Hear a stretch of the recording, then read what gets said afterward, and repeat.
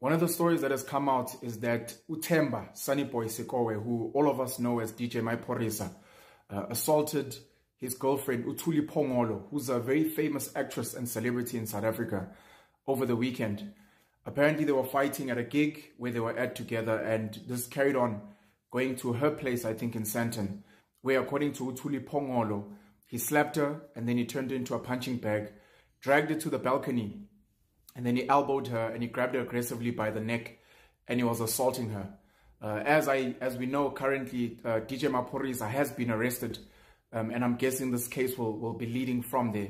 Sources close to the couple say that apparently they've been having a lot of problems, and this is just another sad story about what you guys call gender-based violence, which I still call domestic violence and violence against women. So there's clips of him in court, obviously posting up for bail, and he was granted $4,000, 4,000 rand bail. Yeah. And then it turns out Thuli P withdrew.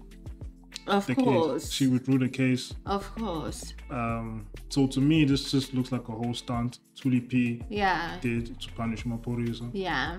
She probably has this, you know, some of these like feminist vibes where it's like, if you ever touch me, I will show you. Yeah, I'll show you. So Maphorisa touched her, and then she immediately went to the cops. Yeah, like, don't mess with me like that. Yeah, and then put him in jail. I can ruin you vibes. So I think that's what happened in this whole situation. And of which, like, these women that do this crying wolf like that, when situations are really, really bad and irreversible, it's like no one's there to help them because no, like, we're not going to take you seriously. Like, how are we going to take you seriously? It's like it got to that point with the babes, but it's just that we never saw babes such that ever again. But it got to a point where South Africa just didn't care. It's like, you know what, let them do whatever, you know. Now, obviously, if you're going to do this, like, then people are going to be like, oh, it's whatever. So a lot of people were happy at the fact that as soon as the incident happened, she went straight to the police and reported him. Yeah. Instead of doing what other people normally do. Yeah. Is like wait a couple of days and then post on Twitter, on Instagram. Yes.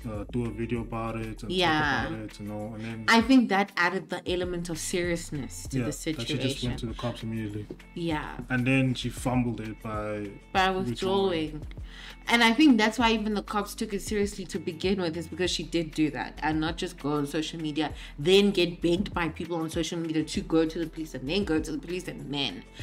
It's like, if somebody comes straight to the cops, that's a serious situation. It's like, that's why I feel like even the judges and stuff are like reluctant to withdraw the charges, because it seems like they're dragging it as well, saying that they have to sort of reappear again in June or something like that, but not officially dropping the charges, even though she has asked for them to be withdrawn.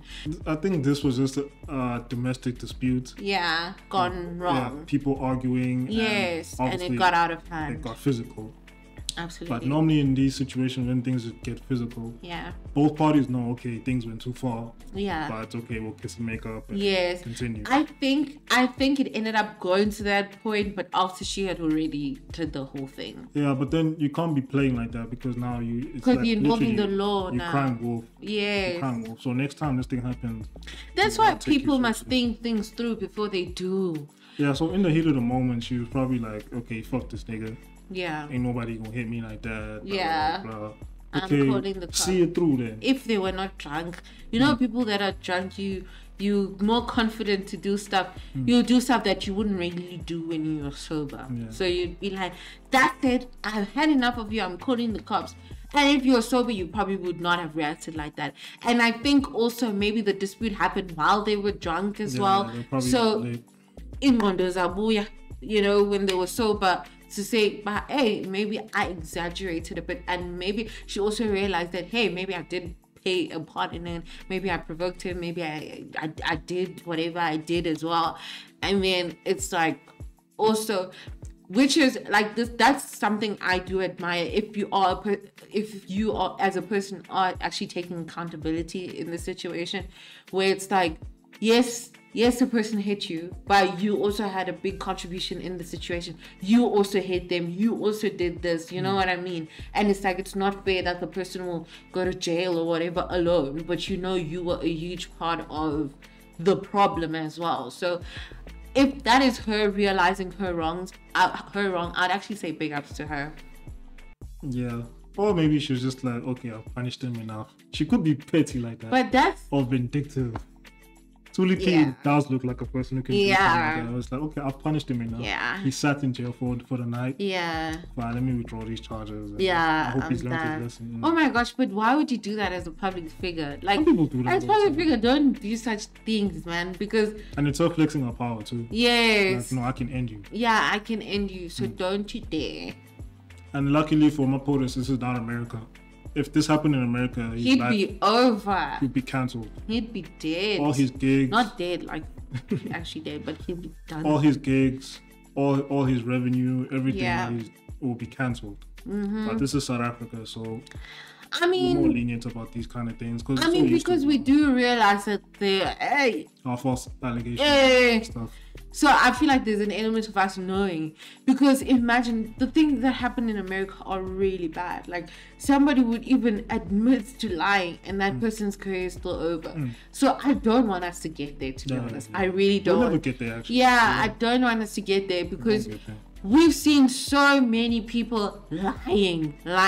In as much as there's a lot of actual real cases, but there's also a huge influx as well of false cases, of false accusations, of things like that. So it would really be sad if we really took everything amawala, honestly.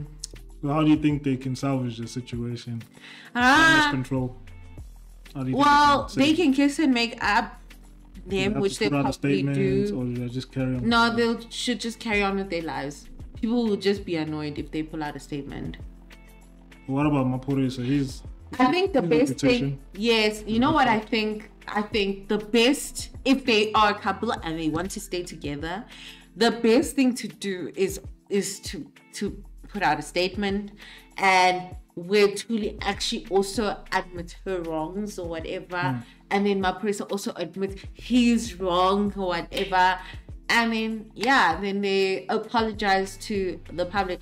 First of all, they didn't make this a public matter. I'm sure people who saw that Thuli was reporting made it a public matter or whatever. So it's not like she started, putting everything. Yes. So they don't owe us anything, but they do owe us now because we know we are well. So, they can come out with a statement where both parties feel that, because it has to make sense why she withdrew the charges. Maphorisa is part of the statistic now. Imagine another GBV guy. He's a GBV guy now. I mean, it's starting to be so hard to take serious, because I'm not saying that I feel like this, but I'm just saying, like, with what's happening, because there's so many people just like, it's just like a regular thing, like a regular day in South Africa. It's starting to be hard to really take seriously all the time.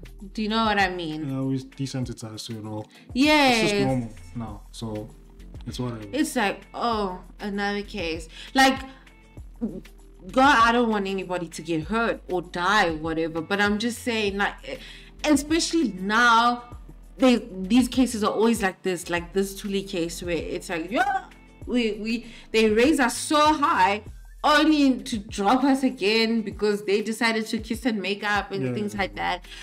Look, she fucked up. She shouldn't. Yes, I feel like don't involve other people if you're not ready. If you're not ready to go all the way. Yes, don't. And it's just like people now. Like, when you fight with your partner, then you go tell your family about the fight with your partner. Those people will always look at your partner in a bad light, in a bad eye. When you guys may kiss and make up and be fine, but you've ruined him to those people. So it's like, I feel like only do such things when you know you are really done. When you know, like, it is it, then you can, and whatever. Like, I'm not saying people should not speak about being in abusive relationships. I'm definitely not saying that. Like, obviously, if you're abused, you probably should not be in the situation. Eliminate you. I'm just talking about general fights as a couple, general, disagreements and stuff. Like, isn't this Yeah, That was about dying again for real. But then, Yeah. now I'm also listening. I guess Yangena inside. Yangena inside. Oh well. Oh, I don't think he'll beat these allegations. Yeah. He'll probably have the stigma now for the rest of his life. Yeah. But now you know what I'm afraid of. When they break up, or if they break up, when they break up, and then later on, Thuli P will come up with an IG live explaining how she's been abused. She was by in an him, abusive relationship, and especially if things don't end well with them, and she's gonna tell us this whole story about how she was being abused like this, every day was like this and like that and like that, and now it's gonna be a he said she said situation. But then we'll look at you like, but you withdrew the charges though. Yeah. So why should we take you seriously? So I don't get it. Yeah. I hope they don't do her like they did Ladies Amaro. No, but then we know she's not lying about the situation. Oh yeah. It Which I think actually makes it happen. Yeah, it did actually happen, but we know she just doesn't want him to go to jail or whatever. But you never know, Maphorisa stands they might just start bullying her and stuff like that, you know? Especially if they're not together. But if they're still together, obviously it's gonna be all good. But yeah, it's gonna be all good. I think because like she dropped the charges, his stands are gonna be like happy about that. Yeah, another tragic case of GBV. You guys let us know what you think about the situation. Yeah. Don't forget to like, subscribe. And keep watching. Bye. We'll check you guys in the next one.